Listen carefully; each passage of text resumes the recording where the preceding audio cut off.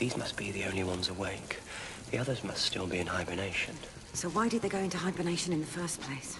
Their astronomers predicted the planet heading to Earth on a crash course. They built a life underground and put themselves asleep for millennia in order to avert what they thought was the apocalypse, when in reality it was the moon coming into alignment with the Earth. How can you know that? Long time ago, I met another tribe of Homo reptilia. Similar, but not identical. Others of our species have survived. The humans attacked them. They died, I'm sorry.